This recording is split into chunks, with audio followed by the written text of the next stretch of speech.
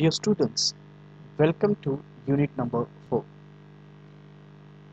I thought before entering into unit number 4 and going directly to one of the concept which is called as sampling, let us try to have a brief introduction about what is the difference between population and sample.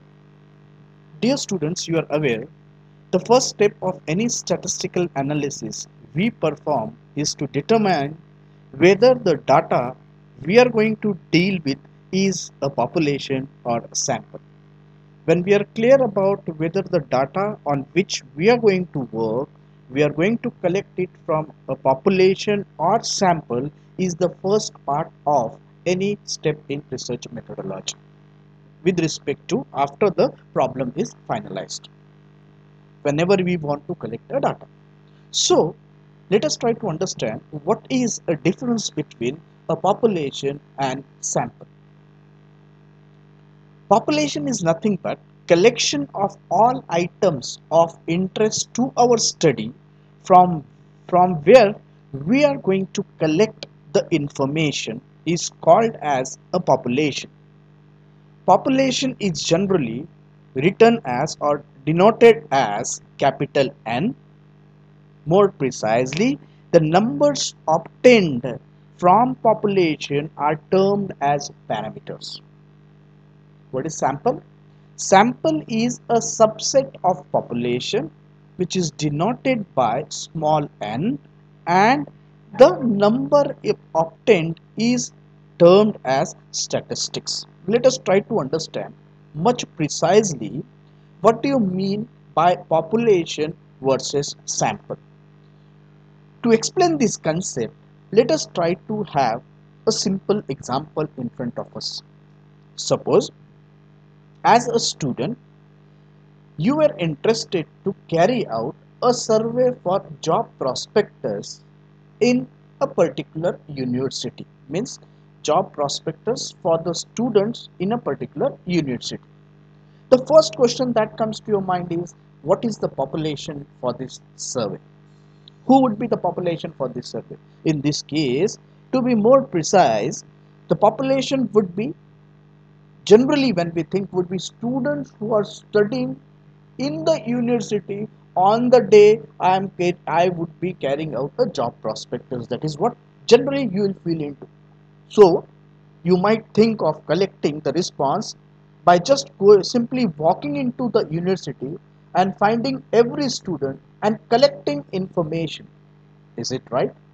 Dear student, it is not, because that is not the population. Population would be those students who are admitted to the university, who are not in the university now but maybe at home. Some of the students might have gone for foreign exchange program. As of date, they are not available in the institute. Some of the students might have gone for the conferences outside the university or state. They are also not considered. Some of the students are part-time, who may not be available on that particular date when the survey was collected as or termed as a population. Or there could be some students who have opted for a distance learning mode, may not be included in the population. So just merely going into the university and finding out would not help you, and that would never define a right set of population. From this I can conclude that population are hard to define and to observe. Let me put into very simple example. Wanted to carry out a survey of job prospectus in the university, trying to define a population. Now for us, population would be those people who are those students who are in the university. But if you want to rightly define a population, population would cover those students who are also included but are out of university but are the part of enrollment of university are considered as population. And hence I conclude here with a very bold statement that population are hard to define and to observe. Populations will have those respondents from whom we would be collecting responses from all the entities which become a population is very hard to define and to observe. Hence, we move a step forward and try to analyze that through by collecting information from sample. Reason, when we are going to collect the information from the respondent through samples would be easier to contact, less time consuming and less costly. Now let us try to understand what these samples are. In my first step, I went to the college as a part of survey. I went to a college and on entry I found some of the students sitting in the canteen, which is generally a preferred destination of the students in the college campuses. I went there and collected information from the people sitting in the canteen. Is the sample right? No, because I have collected information or I have filled the questionnaire from the students who are sitting in the canteen. Let me put into another important characteristic of sample. Sample is neither random nor representative. Sample is neither random nor representative in the case we have done. How? Let us try to justify it. If I say the sample which I collected, the sample through which I collected response in the canteen, can it be called as a random sample? Random sample is a sample which is collected when each member is chosen by chance. Here we went to a canteen and collected. Many of the members in the population were not involved or not added, not included in a sample. Hence here the random sample collected is not having that each member is chosen by chance. Similarly, let us look at the second concept now. If you look at this diagram, the sample were included only those people who were sitting in the canteen. I have not included any person, any individual from other population who are out of the university, part-time learner, distance learner, people who have gone out for conferences, people who have gone out for the exchange programs were not at all included. Means most people did not get a chance to be chosen. So is our sample a random? Just think of and we'll try to understand the other part now.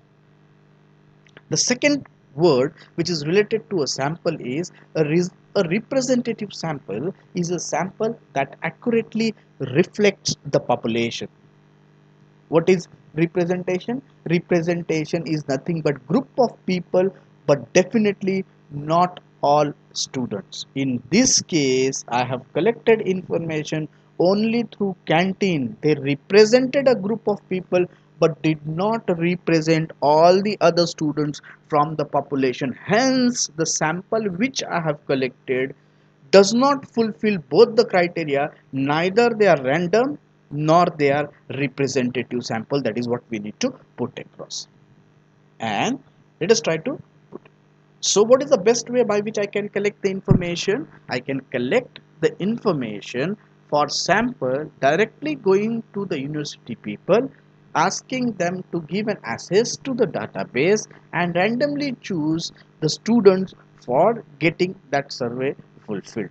From this we can conclude in a very simple way, population is hard to define, population is also hard to observe, which means population is expensive as well as time consuming, whereas sample is difficult at first but easy after some experience. You can learn to do it, then it becomes economical and fast. Statistical test works with incomplete data. You are not expected to have all the data. In population we need to have all the data. That is what we need to understand, the basic difference between population and sample. With this I conclude the difference between population and sample. The measurable quality is called a parameter, and the measurable quality which we are going to choose from the population is called as statistics. The population is a complete set, the sample is a subset of a population.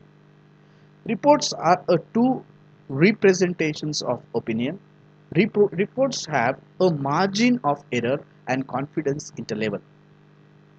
Population contains all the members of a specified group. It is a subset that represents the entire population.